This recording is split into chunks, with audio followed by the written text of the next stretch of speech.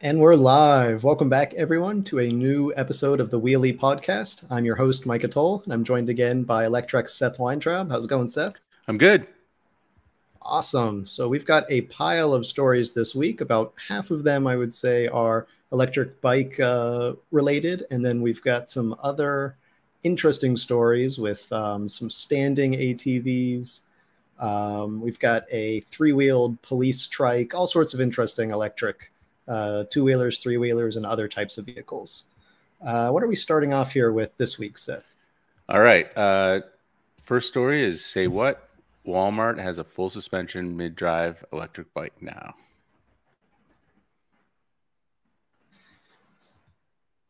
Okay, so let's see. Walmart's, so this is a Kent branded bike. This is a really interesting one because Walmart, their e-bikes have always been, how do you say, entry level, not the highest quality of bikes, but this is the first time we've seen them come out with both a mid-drive electric bike and a full suspension bike. So I wouldn't call this a real mountain bike per se, but it's sort of a trail bike. It's got some cheap front and rear suspension, but that mid-drive motor is really interesting because it lets people really have that experience of shifting through their motor, of better hill climbing performance, that sort of thing. Something that we've never really seen before on a Walmart bike because they've always gone with hub motors.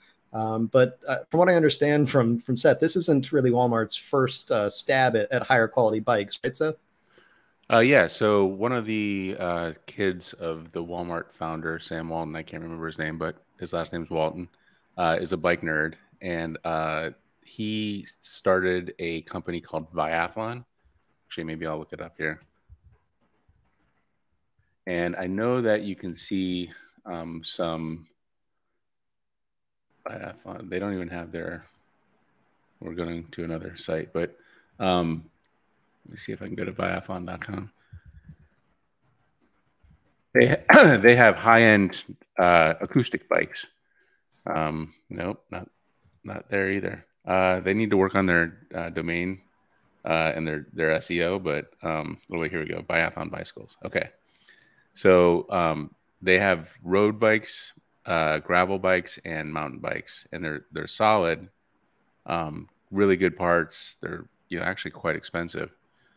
So you look at $4,000, $5,000, $6,000 bikes. So Walmart's not totally out of the nice bike game, but typically you go into Walmart, you expect to see a couple.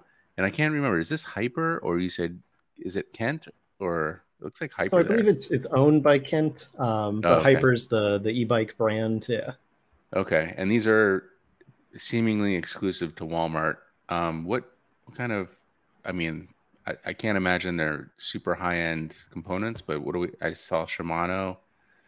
What else we got here? So it looks like a Shimano shifter. I don't believe those are branded brakes. I think they're either 5-star or just no-name brakes. I didn't see a brand on the suspension, and the motor's mystery. So it's a lot of either non-branded or sort of like white-labeled OEM components.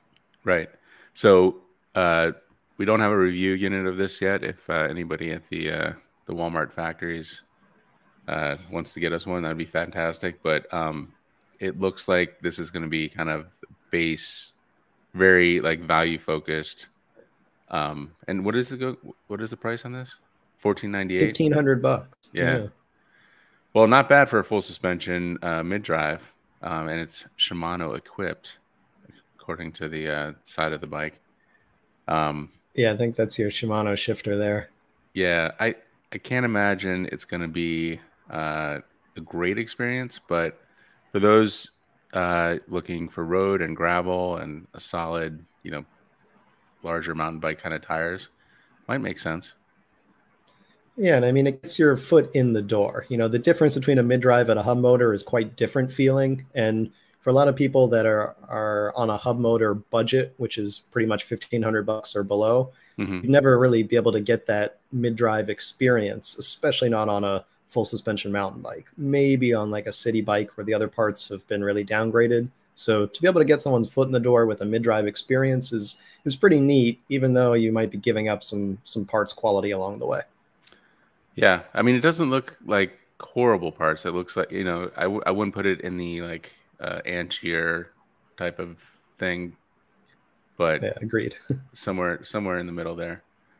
Oh, I'll have to check it out. Maybe I'll visit a Walmart and go ride around the store a little bit. All right, moving on. Harley Davidson Serial One unveils new electric mountain bike. This time with suspension. Yeah, so if you've been following Harley Davidson's e-bike brand, Serial One, you might know that a few weeks ago they released their first mountain bike, which was, I would say, almost more of a trail bike. It was a fully rigid bike, so hardtail and a rigid fork. And this new electric mountain bike they've unveiled is the first bike that they've offered with front suspension. So it's got a pretty nice Suntour fork and some other big changes, though if you look at the bike, you can see there's a lot of parts here that look pretty similar. So Yep. compared to Serial One's street lineup of bikes, you'll see the frame looks basically identical. It's got that same Broza S-Mag motor.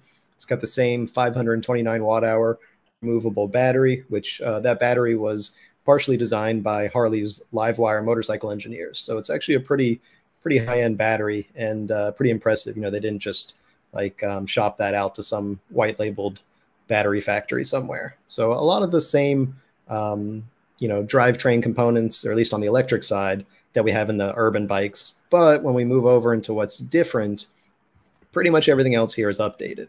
So we've got a whole new drivetrain. Gone is that Enviolo automatic shifting CVT. Hey Instead, we've everyone. got the 12-speed setup.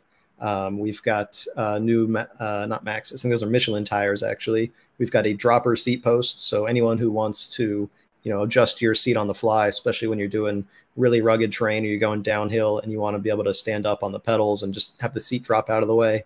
One push with your thumb, you can lower the seat and then raise it back up when you're ready for it.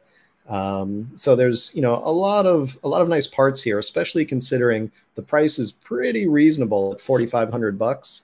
And with Serial One, the price is going to be higher. You're partially paying for the name, but you are getting a lot of really nice design here and some pretty good parts as well. I'm sure the drivetrain could have been upgraded a little higher. I think it's got I think SRAM Eagle. I think it's a SRAM Eagle drivetrain there, but I'll have to double check on that. But these are, much nicer parts than you'd find on any mid-level electric mountain bike. So they are trying to compete with some of these European models, even if this is still a hardtail. This is not obviously a full suspension mountain bike, but again, light years away from the Walmart bike that we just looked at. So in a different category. Yeah, and it looks like maybe those brakes are bigger. Those look like, weren't they 180s on the last ones? And these look like, Yeah, good call. They're both bigger in terms of diameter. They're 203s and they're thicker. So I think they're 2.3 millimeters thick, which is like a lot of metal going between those brake pads. So it's going to take a long time to overheat those discs, especially that big. That's great. And then, I kind of think of Rosa mountain bikes. I think of Specialized typically. And, they have like the Turbo Vader, Vado, and those kind of things. Obviously, Serial One has the lower battery, which probably helps for mountain biking. How else do these like compare to each other? Yeah, so definitely that battery is going to be much lower. This is the S-Mag motor, and I'm not sure. I'm not sure if Specialized is using a lighter version. I know on some of their bikes they've switched to even their own in-house Right. motor that's designed like the Broza motor. So to be honest, I'm not entirely sure. I haven't been on Specialized's mountain bikes or their turbo mountain bikes. I've been on their road and like leisure bikes. Okay. So I'm not sure if they've got the same Bros S-Mag motor that we have here. It's interesting though, because you typically think of Serial One as like the highest end, and I'm sure at $4,500, this is a lot less expensive than the Specialized equivalent. Although that might be full suspension or whatever. Yeah, well, I would say that this is Serial One's first stab at a mountain bike, and I think they did a great job. But when you compare them to companies like Specialized or Trek or some of these others that have had literally decades of experience building mountain bikes and then now have had nearly a decade of experience with electric bikes. There's probably a bit of catching up to do, but for a like 2-year-old brand, I think Right. Serial One has really knocked it out of the park. Yeah, and they do have some, uh, lineage, I guess I would say, uh, from the Harley folks. They For I don't know sure. if they do too much off road, but um, all right, let's move on here. Let's talk about Urban Arrow's new family electric cargo bike. Is it the luxury SUV of the e-bike world? So I'm going to warn you going into this that this is a $8,000 electric cargo bike. So keep that in mind. It's a very expensive bike, but it's a pretty nice one as well. This is a front loader, which if you're listening and not looking to the pictures, it's that kind of cargo bike where you've got the big bucket in front, almost like a trough, and the front wheel is stretched way far out in front. So that already makes these bikes much more expensive than like a typical long tail cargo bike, something like a rad wagon that would have a stretched out rear of the bike, because it means that you've got to create a new steering geometry. You have to have a steering tube. Your handlebars are no longer connected right to the fork. It's got all this Mm, linkage. So it's much more complicated bike to design. So it's going to be more expensive, but $8,000 that's a pretty penny. right. But you do, I would say, get a lot for this. Now, Urban Arrow, they're a British company, so they do things the European way. It's not always the cheapest way, but they build a very nice bike here. And it's really designed to be one of these car replacing bikes. It's from their family cargo line, and that should give you an idea. Like, it's meant to put multiple kids in there, bring them to school, get a week's worth of groceries, that kind of thing. It's based on a Bosch Gen 4 motor, so it puts out 85 Newton meters of torque. They'll say it's 250 watts, but at this point, we all know that you're not pushing a bike that big with like 3 kids in it with 250 watts of power. So it's 85 Yeah, Newton meters of torque. the Europeans really need to do something about that. It's out of control. Yeah, this whole like wink wink 250-watt thing. I mean, until they change the laws and let you have more than 250 watts, like you'll find in the U.S., it's just going to be this wink wink game. But I mean, that's why they give us the torque always, because that's the number that we can really gauge these motors by. So 85 Newton meters of torque is way up there. I think 90 or so is probably about the limit of most of these European mid-drive motors. We occasionally see a little bit higher, but you got to get into those Chinese motors before you see something like 100, 120 Newton meters. But those motors don't play by the same rules. So we've got a very powerful cargo based motor from Bosch here. It's paired with their 500 watt hour battery, which is not Seems a little gigantic, but small this is for not that. a yeah, it's on the smaller side, but keep in mind there's no throttle here, right? So Right, that's going to last longer. right. Yeah, I guess once you get it Um, going, it's going. You got the momentum. Just yeah, there hopefully you go. there's not Newton's on your side. right. Hopefully you don't have a lot of hills in your commute. All right, moving Yeah. forward. Uh, REI, great company, is launching 2 new electric bike models for a new generation of riders, and this bike seems familiar, but at the same time, I don't think I've seen it before. Yeah. So if you're looking at this, you might see what looks like a mashup of a couple different bikes. This is a 20-inch wheel-based utility bike. On the rear, it's got a frame integrated rack. So the rack is really part of the frame essentially, and it's got almost a Rad Runner look to it from like a Rad Power Bikes Rad Runner, but at the Hmm. same time, the frame is it's a little Van Moofian in my opinion as well. It's got that Oh, kind of like futuristic crossbar design. And yeah, so like I can see a little the bit A of line. both here. Yeah, that Exactly. Yeah. I didn't make that So connection initially, but I definitely like the backside definitely feels like uh, Rad Runner inspired. Um, but it looks like it works. Like it's something that the 20-inch tire bikes are the rage these days. Um, and I think I don't know if REI had anything like this, so that's probably going to be a pretty big seller, I would imagine. yeah, definitely. I mean, they were just doing urban bikes before. So while this is an urban bike, it's not like a, pedal around the city to work kind of thing. This is more like a utility, put a kid seat on back, carry groceries, something that's much smaller than like that Urban Arrow we saw, but that can still be used for some light cargo duty. Now it's a little bit lower power. There's two versions. There's the generation E 1.1 and the generation E 1.2. The first has a 36-volt battery. The second has a 48. So the 48-volt one is going to be a bit more powerful, but they both come with a claimed 350-watt Bafang hub motor. So these are not, like high-power bikes. But for, the average rider that's going to put in some good pedaling power, which, by the way, I should mention they're also class 1, so you will be pedaling. You're going to be able to help that 350 watts. And if you put in your own 100, 150 or so, you'll be at a pretty modest 500 watts there. And this is cadence or torque sensing or both? Or I believe this is cadence sensing. I didn't see anything about a torque sensor here. Okay, that'll be interesting, especially if you don't have a throttle.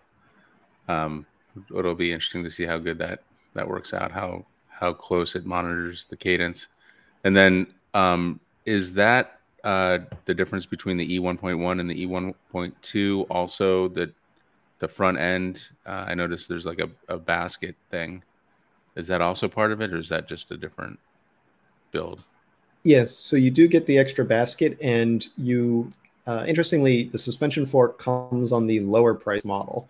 And I think that's because the rigid fork is designed to carry more weight, especially with that front basket up there. So I think they give you a rigid fork for that reason. Yeah, that's an interesting dichotomy there. And the price is $1,500 or $1,900. The good thing is, though, you go to REI, you get it, they put it together for you. You basically bike out of the thing, versus Rad Runner, where you would basically get a box, and Rad Runner is building stores, but there's only a few around, and their support is great, but you don't have that like hands-on type of thing, which is kind of the advantage of the Pedigos and the actual store kind of bike companies. Yeah, absolutely. I mean, you can't discount how important that is, especially for first-time electric bike owners who don't have as much experience and want to make sure that they've got someone there for service, or just when they have questions or they need like a little tune-up. Even something simple like your brakes, you might have a harder time getting a local bike shop to help you if it's one of those sort of snobby bike shops that turns up their nose when you come in with electric bikes. So knowing that you have a service and support place there for your brand specifically is a huge selling point. Yeah, for sure. All right, let's move on. How do you pronounce this? Trike? I think it's trike. Trike once police patrolling cities on these hilarious, and they are hilarious, 45 mile per hour standing electric tricycles. I mean hilarious until you're probably going 45 miles per hour on one of these, and then it's probably scary as hell. Yeah, I mean they do look fun. I'll give them that. So they are tricycles they have three wheels sense, but they don't look like your grandkid's red tricycle kind of thing. So these are No. I think those are 12-inch wheels, and they're standing trikes. So you're standing on this oddly shaped three-wheeled platform. It's like an A-frame on the ground, and you're in this, I don't even know what kind of stance you'd call that. It's not like a standing scooter. It's almost like a Segway stance, but you're not balancing. Yeah, I think of this as a Segway, but that goes really fast. Like and they also lean. Like, right. Yeah. Yeah. So like if you're going fast, you can turns. Exactly. You can lean hard into those turns. And that's one of their points, is that like, if you're, I guess, chasing down a perp or something and they make a hard turn, you can like lean in and really take it with them. And so, yeah, you could probably chase down I guess you could chase down a biker, like 45 miles per hour. Most bikes aren't going to be able to outrun you. Yeah. And they list some interesting advantages for police over, like, let's say a bicycle. You see a lot of bike cops or horse cops, I guess. And so I can see the argument here. For one thing, you're going to be a lot less tired if you're actually having to pursue somebody on a bicycle, even an e-bike, if it's like a class 1. Like when you're pedaling real hard, when you actually get to, wherever, if you've chased down this perp or something, like, you're going to be pretty tired. So if you can roll up on one of these three-wheeled scooter things, then you're not going to be huffing and puffing when it comes time to put cuffs on somebody. So I can actually see that. And also hopping off, you know, it's not like a bike where you got to kind of like sling your leg over. This, you literally just step off and you're on your feet running kind of thing. So I get Wow, you can take them down that there escalators are too. advantages. Yeah, Yeah, they look these like things are it's wild. So it. it's funny because one of the comments that I got a lot on this were people saying that I was giving these too hard of a time and like kind of making light of these vehicles. And there were a lot of people that were like, this is actually what I wish the police in my neighborhood had. And I kind of get it. I mean, I'd rather see cops out of cars and on these things, you know, because they're more efficient, they're more approachable. That's another point that they were making also, is that, you know, if a big part of policing now is sort of integrating into communities and being Right. approachable, then this is a lot easier to go up and like talk to an officer than, you know, knocking on a cruiser's window and being like, "Oh, officer." Yeah, for sure. It's interesting because this can kind of go like from mall cop to, on the beat to, this guy's flying around turns at 45 miles per hour. It can go kind of into different areas. So, it takes the mall cop beat, but it extends it into the bike cop beat, and even like the low end of like what I would call a motorcycle cop area. So, Yeah, 45 miles an hour, that opens up some serious doors. I mean, if it's like one of those, I need backup, you could like, all right, I'm leaving, I'm on the way. I'm sorry, like it does seem a little mall copy to me, but like I can see where these are going to be a good thing. So I'm happy for them. I think I think law enforcement would be better off for it. Um, but it's still a little funny. Sorry. All right. Let's move on.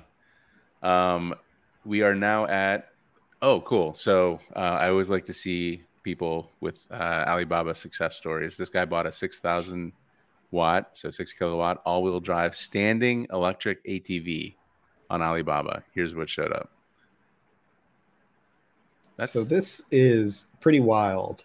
This is like, I mean, the design is, I want to say it's unlike anything out there, but it's actually a copy of an existing standing ATV. There's a company called Easy Raider or Easy Rider that they make these super high powered four-wheeled sort of scooter ATV things, but they cost like between $12,000 to $20,000. So this is a Chinese knockoff that's a 6,000 watt version.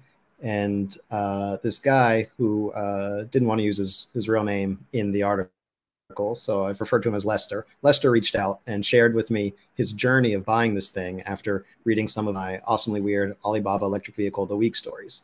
And so he found this thing. He was like, all right, I have to have this wild and crazy standing electric ATV in my life. So he spent about 3 months in the ordering process. He sent, I think it was about $2,000 or so for the vehicle itself, plus another thousand or so in shipping to China. He picked out like the exact model he wanted. It was supposedly going to be sent over, and then he didn't hear from the factory for like a month. And he's like, "All right, what's going on, guys? Like, we just paid you. What's up with the radio silence?"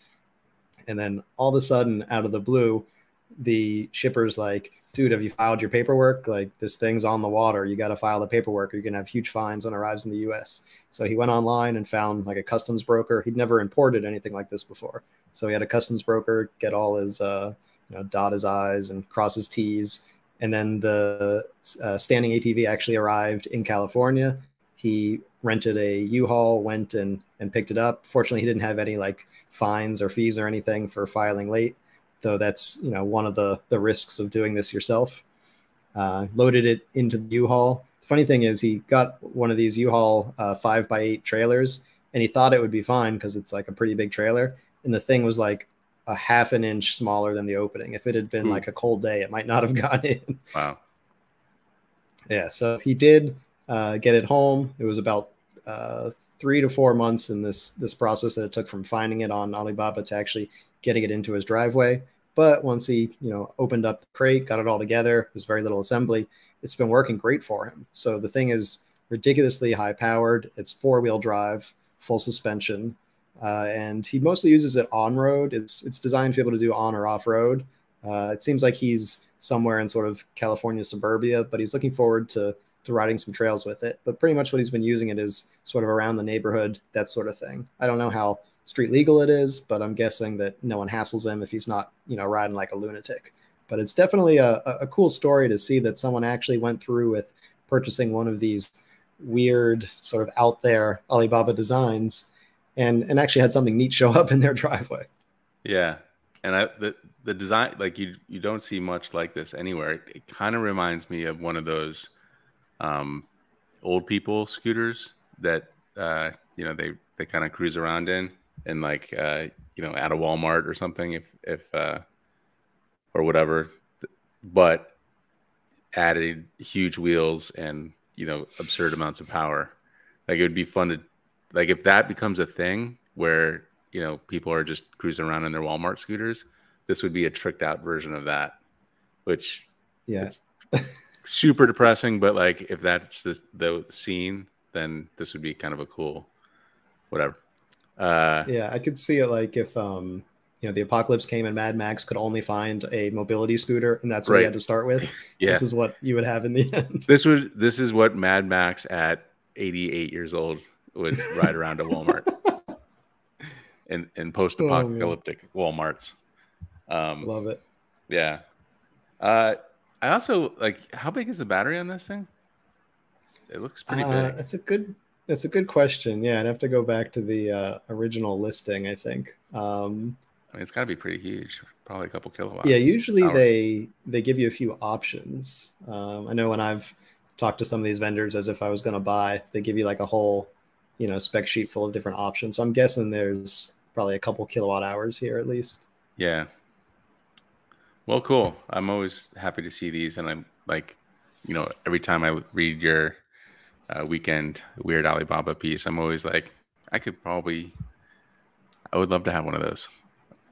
Just the shipping process is always the killer.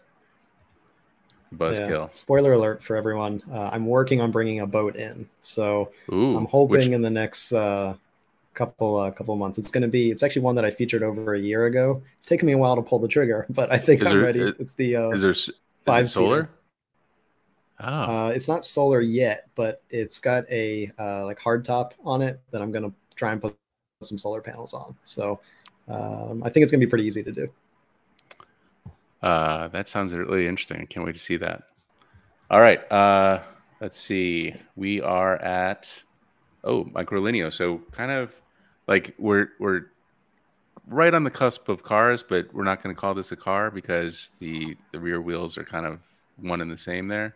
Microlineo opens configurator for its adorable electric microcar to 30,000 reservation holders. So quite a lot of people here.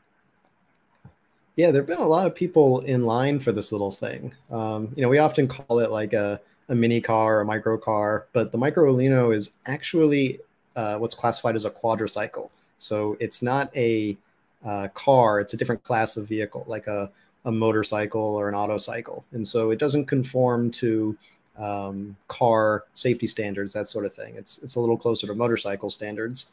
And so it fits into this weird class. I think it's a L6E or L7E in Europe. We don't really have the same categories in the US, but if you're on the other side of the pond, I think that's what it fits into.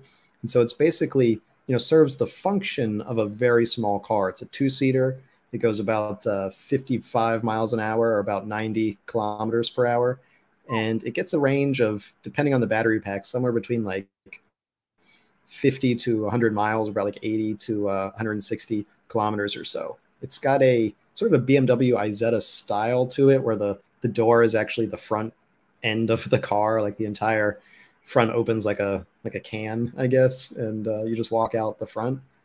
It's a bit trippy there in that way, but it's really designed like a car. Like if you see the chassis there, it's got that unibody construction, so it really looks like the way modern cars are built. It's not a tubular frame, which is actually what they started with for the prototypes, and they've gone back and they've really sort of redesigned a car-like construction style that should make it as safe as you could with something that's not designed to meet car crash test standards. But as a car alternative in cities, I could see this. I mean, it's enclosed, so you're not getting rained on. You can actually put groceries or other, cargo in there without worrying about strapping things down or having them fall off. If you were in a fender bender type accident, you're protected, not like on a scooter or motorcycle where it's like a knee bender accident. Right. So there's a lot of advantages here, for an urban resident. I mean, I think that I'm very much in the, I don't want to say like anti-car, but I'm very pro car alternative camp. And Right. I know, Especially Seth, for you've sort of got city. a foot in both camps here. Right, right. For city driving, actually for cities like New York, when I lived in New York, if somebody offered me a free car, I would have just said, no, don't want it. Don't have any need for it. And it would be so expensive to park it and such a pain in the butt that I wouldn't even want it. Up here in the suburbs, I try to bike as much as possible, even shopping on bike. But, when the kids need to go somewhere uh, kind of far away and it's raining or snowing, the bike can't really bike that. So I try to bike when I can, walk when I can. But this would be a great option for kind of like that city person that needs to do, some dry, like rainy city stuff, or, needs to do lots of grocery shopping or needs to get out to the suburbs a little bit. So I like Yeah. this car for the city. Yeah, and at 55 miles an hour, I mean, you could take some faster roads that you wouldn't feel comfortable going on an electric bike or even like a, small electric Vespa style scooter. Yeah, 15.5, huh? I don't know. It kind of looks like if you stop too short, you would just start rolling like head over heels. It was very ball I'm not going to be shaped. able to get that. I'm not going to be able to get that image out of my head now. But I think Maybe that it's probably got a pretty low center of gravity. yeah, and anti-lock brakes or something, hopefully. But yeah, and without the doors on the side, it probably is a little bit structurally solid. So if you do get in a fender bender, maybe that's a little bit stronger than it would initially appear if it had doors, like a smart car or something. Yeah, I mean, I think they're really, pushing safety here because even though it doesn't need to conform to, standard car crash test ratings and that sort of thing, it really seems like that for quadricycles, they've gone above and beyond with the design here so that it's as safe as you can get without all the extra expense and weight and everything that goes into meeting actual car requirements Hmm. for crash testing. Right. Where are these made? They're made in a, I think it's Turin, Italy, Oh, facility. okay. So they're almost entirely European parts source. I think something like 80% of the parts come from Europe, with most of them coming from in Italy. There, it's a Swiss Okay. company, but they do the all the assembly there in Turin, I think. Okay. That's pretty cool. Well, I don't think these will be on the roads in the U.S. anytime soon, but it'll be cool to see them out around Europe. Yeah, I don't normally do car reviews, but since this is not a car, I'll throw my hat in the ring for this one if there's a chance. You think they'll be in Israel? I don't know, but I'll go wherever I need to get in one of these things. They look like too much fun. Yeah, Italy's not too far. All right. Moving on, let's talk about watercraft. And I actually saw one of these at the Ford F-150. In fact, that might be from the lead picture might be from that. But the F-150 Lightning towing had one of these ARC, the most powerful electric watercraft, ARC 1 electric speedboat reveals price, opens sales. Yeah, do you think that could be you in the F-150 there, or did you not pull one?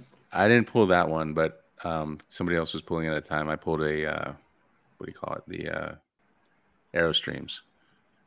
Ah, okay. So not Seth in that one, but I'm jealous you got to see that thing up close because it looks pretty interesting. This is like a super powerful electric boat. It's interesting because it goes 40 miles an hour, and so to get that kind of speed with an electric watercraft, you're pushing a lot of water out of the way. So there's sort of two ways to do it. You can either get out of the water like Candela does it by sort of flying above on hydrofoils, or you can just put like a ton of power in there. So they went with the second option, and they've got a 500 horsepower inboard motor. So it's 370 or so kilowatts. and that thing gets it flying. Now that does require a huge battery, which again, like you can either sort of go around the water or you can just like plow right through it. And so going Right. the second route, they've got a massive battery, so 220 kilowatt hours. The boat is Wow. basically designed around it. Yeah, so they went with a aluminum hull instead of fiberglass. Part of the reasoning was that they basically had to build it to support the weight of such Right. a massive battery pack. So it's I think something like 3,000 pounds for that battery pack. Jeez. It's huge. I mean, even for like a truck or something that would be big, but for a boat, and this is like a 8 or 10 seat or something like that, it's a very big battery. So the cool thing though is that this is not just like a concept. It's not like that they've got a prototype, that sort of thing.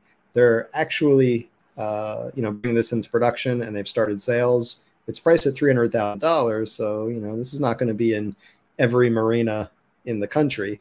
But if you've got the money to consider, electric boat shopping, like boat money, then I guess this would probably be up your alley. Like this is not a cheap endeavor to get into, even gas powered boats, right? Like you got to have money for this. Yeah, and it's nice that it's electric because boats that are typically that powerful are really loud and annoying, and this one obviously wouldn't be that way because of the electric motor. So you can kind of sneak in. I wonder if this would be a good cop boat because of that sneaky factor. Like the nighttime drug bust raids from Miami Vice. Oh, that's interesting. I hadn't considered it for that, but yeah, that would be like blackout and sneak up on them. That'd be pretty Yeah. interesting. Huh. Yeah, the other thing that I've discovered as I've started covering more electric watercraft is there are a lot more lakes and canals in an area that only allow electric watercraft. And at first, I thought this was like a very green sort of like eco awareness thing, but in fact, there are a lot of areas that just don't want to deal with the noise and the pollution, not even from like the green aspect, but like they just don't Right. want it in their water. And so I think that's great that there's starting to be so many more areas that are allowing only electric boats. And so we're starting to see the market come alive with these different options. There's still not very many of them, which kind of makes it easy to become the most powerful electric watercraft when you don't have a lot of competitors. But if it has to start on the top like this and work its way down until we get more affordable electric watercraft for the masses, then I'm okay with that. That's kind of the Tesla model, right? That it started with the Roadster, and Right. eventually we got Model 3s. Yeah, and it's well, it's two observations there. One is that the Candela model of just getting up on that hydro, on the ski. What do you The call that? foils, The yeah, the the foils hydrofoils. is so much more efficient.